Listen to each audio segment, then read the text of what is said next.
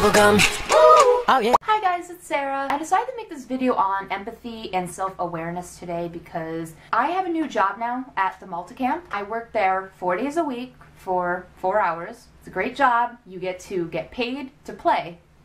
It's like the best job in the world. It's amazing. I love kids, as I've stated before. They're so cute. I work with 6th through 9th graders, so teenagers, like middle school. Okay, my camera just did something really weird because it's a butt.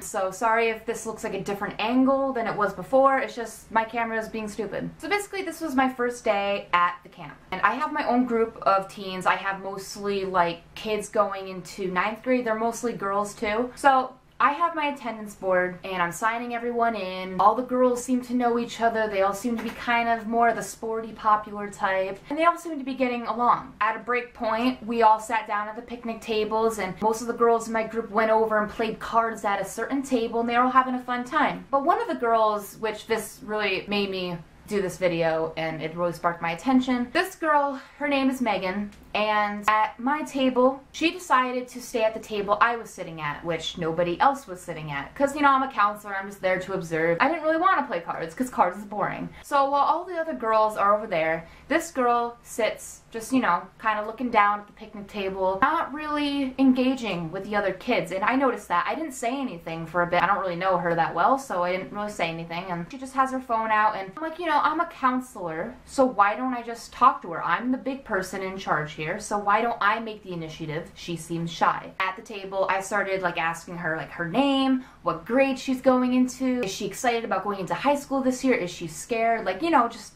getting to know her, all that kind of stuff. And when you talk to her, she seems pretty outgoing. I make her laugh a lot, which makes me really happy. We started talking a little bit more. I'm like, are any of these girls in our group your friends? Do you know them? And she's like, no, I don't know any of them. Like, I don't go to this camp really. I was supposed to go to another camp in Greenfield or something, and I don't know any of these girls. You know, I tried to reassure her. I'm like, well, at the end of the camp, you know, it's a 6-week camp. At the end of the camp, we'll probably all be a family, and you'll get to know all these kids, and we'll all get along. And she's like, yeah, hopefully. The reason why I bring this up, there's a point to this. This girl obviously did not have any friends at the camp. If I never talked to her, she would have been the girl to go home from camp, and her mom would have said, hey Megan, how was camp? And she would have been like, you know, I didn't really have any friends. I didn't talk to anybody, and you know, I'm shy, nobody came up to me, nobody talked to me, and, you know, I just don't really like camp. Like, I don't see the point of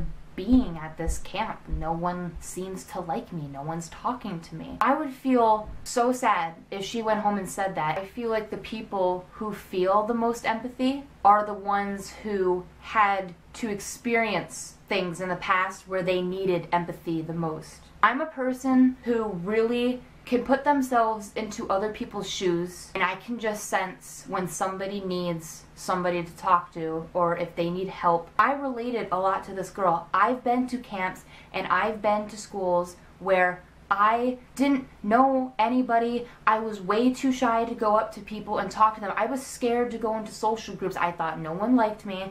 Like, I know there's nothing wrong with me. Because this girl's going into 9th grade, so obviously, you know, she still might have social group issues and a lack of confidence and self-esteem issues. There's nothing wrong with this girl. She's really pretty. She has a great laugh. She's into dance. She's into all that. But no one would have ever known that if they didn't talk to her. I've been in the same place. I've been places where I've had to go home and tell my mom, Mom, I do not want to be at this place. No one talks to me. I don't talk to them, and I just feel like I'm not going to make any friends. I feel so lonely. I feel alone. I feel ignored. I feel forgotten. So I have experienced this so much in the past, especially with elementary school, especially with middle school, and a tad bit of high school. And then finally, I asserted myself, and I kind of got over that a little bit. I'm a lot better in terms of social interactiveness now. But it takes maturity. That's why I really felt for this girl who's going into 9th grade. I really could sense how she was feeling. I could sense her aloneness. I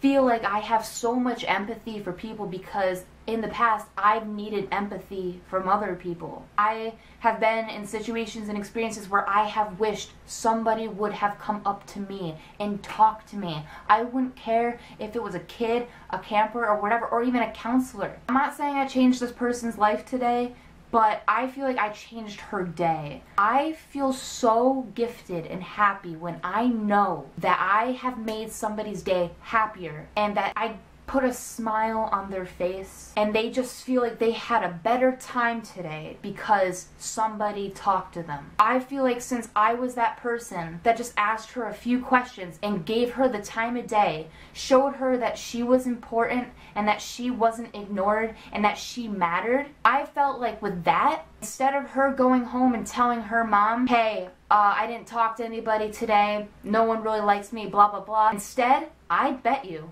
she went home today and told her mom, you know what, Mom? I actually didn't have a bad experience at camp like I thought I would. You know, I didn't really know any of the kids, but guess what? I talked to this counselor named Sarah. We talked. She asked me about what my interests are, if I was scared of going to high school. Like, she talked to me and she kept me company at the playground, and she even opened up more opportunities for me to be acquainted with other kids. I feel like with this girl named Megan, I feel like she will be wanting to come back to camp just because I gave her the time of day and showed her that she can still be happy and laugh and smile, even if none of the other kids are really talking to her, and even if she doesn't have any friends. I have been there. I've experienced so much of that in my past, of loneliness. So much loneliness that I have cried in the bathroom in 9th grade. I just feel like when you are self-aware and when you show empathy for other people and put yourself in those people's shoes, you really open yourself up and you really start to feel. Like, I don't want to make that sound cheesy or whatever, but I just felt like I changed this person's day and it's such a good feeling. What I said about opening up opportunities for her to be acquainted with other people, there's this other girl in my group named Allison, and she would talk to me a little bit, and because I sat at the table with Megan and I was talking to her a little bit, Allison and Megan weren't talking before. Allison would just come up to me and just talk to me, but because I talked to Allison and Megan was around, that made Allison and Megan start talking more and more. And when I got up and left, Allison and Megan went and swam together on the swings, and they were talking to each other. I feel like that would have never happened if I didn't start talking to Megan first, or if I didn't talk to Allison. I feel like Megan was too scared to go up to anybody and talk to them and meet friends herself. She needed somebody like me to kind of push her, to help her make a friend. I can totally relate to this too, because in the past I was so afraid to make friends myself. How I gained friends was by having another person be friends with them first. I would make friends by other people having friends first. I would just talk to them because I knew people who were friends with them. It took another person for me to become friends with them. I feel like Allison and Megan became acquaintances and started talking because I opened up that door. I opened up that opportunity. If you got anything out of this video, it's to always be self-aware. Even if you have friends in your school or in your camp or wherever you are, just because you might have a lot of friends, take a second and maybe look around you in your surroundings. Check and see if anybody else is alone, sitting by themselves. I want you to include them. I don't know if you've ever been a person in the past who has ever felt like you were ignored, alone, lonely, no friends. The point is that me and a lot of other people in this world have felt that way. If you've never experienced feeling that way, you're so lucky. It sucks. If you never want to feel that because you know that that sucks, you should really make a point to just go out of your way and include that person that is alone, because you could really change their day. And I know people say this a ton and people say it in school assemblies and all that, but it's really true. I feel like I changed this girl's day. I feel like she went home and said, you know, I want to go to camp now because I feel like I'm included. I talked to somebody. Because I know that back then during camp, if no campers talked to me but just the counselor did, I would still feel like, you know what?